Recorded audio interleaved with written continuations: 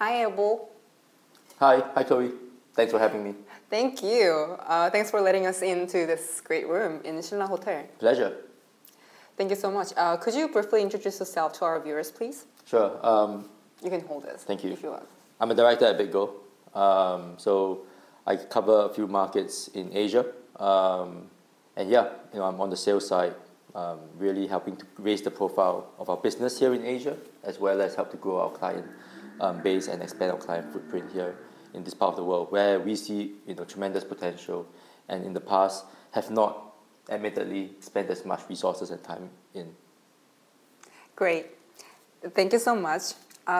Next question is a little bit of ice-breaking question. So we would like to know, what was the first coin that you bought, when, and why did you buy it? Has to be Bitcoin. Classic, yeah. Has to be Bitcoin. Why? I think the tech behind it is just fascinating. And yeah, I know people always use the term rabbit hole to describe the fascination, but it really is that. And once you start, you really can't stop. And it's now part of the work, which is obviously super exciting, and it's very different from what I used to do in traditional finance. Right. Thank you so much. Okay, next questions will be about BitGo, right? So for the starters, we would like to know, what does BitGo do, and what are some services provided by BitGo? Yeah, so BitGo is the largest provider of digital asset infrastructure. True. So the starting point for us is wallets, custody, liquidity on top of that. I think what really differentiates BitGo, especially in the market like this, with the circumstances that we're in, is really the fact that we combine the technology that we have as a tech provider on the hot wallet side, alongside regulated custody. Right. So if you are a VC with LPs to be accountable to, if you are a family office with a principal to be accountable to, if you are a global business with shareholders to be accountable to, you don't want to mess around, right? You want to have a firm that you can delegate that responsibility to. And that's the feedback that we tend to get from our clients, right? That they trust us.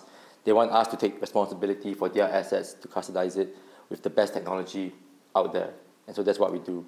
And what's exciting for us is that while we have a very strong base with our 10-year track record in the crypto space, with our Web3 clients, the Web 1 and Web 2 front is where we think the opportunity is, and where a lot of the technology, the developments, and the questions are today coming from. Yeah, right. Thank you so much. Okay, next question. You've already mentioned some, but we would like to know more. Who are BitGo's services for, and how can they benefit from BitGo? Yeah, today we serve, I'll say our client base comprises of mainly institutional clients, right? So we're a pure B2B business in that sense. We do have some high net worth clients that have significant holdings in digital assets that similarly trust us with the custody of those assets. But really, the way we're set up is to serve institutions because not only are we out here to ensure that the pie is safe for our clients, but to grow the pie. And I think an important way to grow that pie is to instill trust in the ecosystem via what we do. We have one job, right? Not to lose client funds. And it's really that simple. And especially when you read about hacks, rug pulls, etc. I think that point becomes more important than ever before. Right. Thank you so much. Okay, next question. So we would like to know more about what makes BitGo so special, and what is the special ingredient that makes a difference? Yeah, it's a really interesting question. I think if you are someone looking to touch crypto, to get into crypto, if you are a business that needs to get into this space, the first thing you're going to think about is infrastructure, right? And the security of the infrastructure. In that sense, we have a very good sneak preview as to what is going to take place in the industry over the next 9 to 12 months. Right? We have a sense of what firms are thinking about, right? Whether it's the technology front, whether it's the infrastructure front, or whether it's just about the ecosystem, right? Which mainnet to build on. Right. So we cover a very broad surface area, right? And we have a very good sense as to what we need to be doing to adapt to market conditions. And when you are that firm and you decide, yes, we're going to commit a budget to a project, we're going to hire people, we're going to get management buy-in, and we're going to execute, you then want to work with the best possible partner if you decide to build it and outsource that development. And so when you think about who you want to partner with, right, you're going to have a long list of criteria. And I don't think there are many firms out there that meet as many of those check boxes that we meet. So forget the relationship, forget the presence, whatever. It's really that objective evaluation of what we can do and the ability of what we can do that I think is the secret sauce and what makes us stand out. But that said, we can't rest on our laurels. There's a lot going on in the space. It moves so quickly, right? And therefore, adapting, being flexible, being agile is also very important to us. Thank you so much.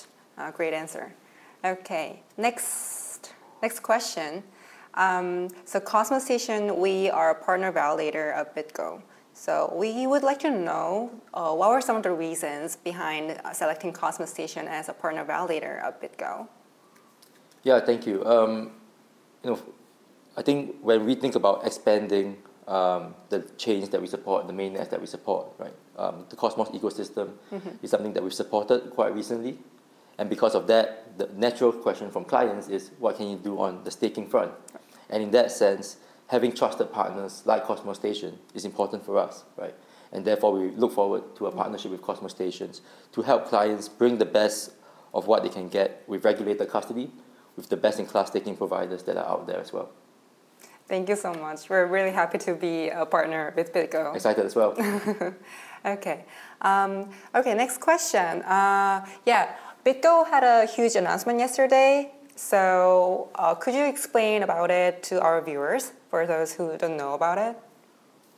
Yeah, sure. It really is indeed exciting for us, right? Because we announced yesterday that we'll be entering into a partnership with HanaBank here in Korea, to have a joint entity set up, which we hope goes live by the middle of next year, because you need to apply for licenses, get regulatory approval, be operational, and we start onboarding our first clients. But the Korean market is a really important one for us. As Mike, you may have seen in his presentation yesterday, mentioned Korea, by and large, is the third biggest market for crypto. And so for a country of 55 million people, to be the third largest market says a lot, right? So we hope that with the partnership with Hana, that demonstrates not just our commitment to the Korean market, but to the wider APAC market as well. So in that sense, we hope that it will serve as a springboard into what we can demonstrate with our capabilities as a truly global custodian, right? Where clients have the ability to use BitGo locally, right? And I think that's important to clients today as the landscape, particularly with what regulators are thinking, evolves going forward. Yeah, that's great. Thank you so much. Partnering up with HanaBank, we didn't see it coming. Yeah, I think that's so great. Yeah, we had to keep it under the hood for a long time, but it's out there, and that's where the hard work truly begins for us now. That's great. Thank you so much. Okay. So next question. You are a representative of BitGo in Korea. So we are wondering, what are some business areas that BitGo is trying to develop in Korea from now or from next year? Yeah, it's a good question. And it's a question that we think about a lot globally as well.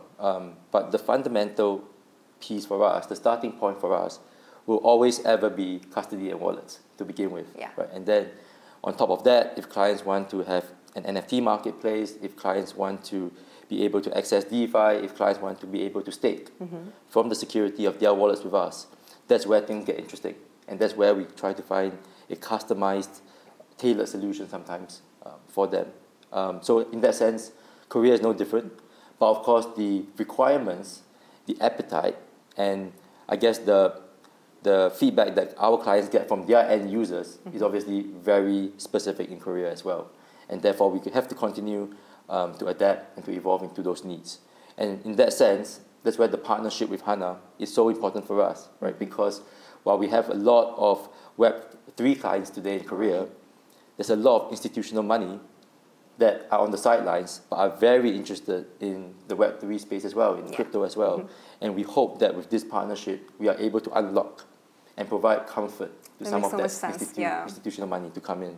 So yeah, super excited. And we hope that serves as a pathway for what other institutions in other parts of Asia then see with the way forward as well. Thank you so much. Great answer. For those who want to learn more about BitGo, how can they get started and what are some resources available for them? Yeah, it's a good question. We've got the website, bitgo.com. We've got an excellent world-class marketing team that covers us across crypto Twitter, LinkedIn, social media in general, and the traditional media space as well. So please feel free to Google BitGo, look us up on YouTube, look us up on our socials, engage with us on crypto Twitter. We're there and we're around and we're definitely keen to do business and expand our footprint. Thank you. Thank you. Okay, lastly, is there anything you want to say to potential customers in Korea?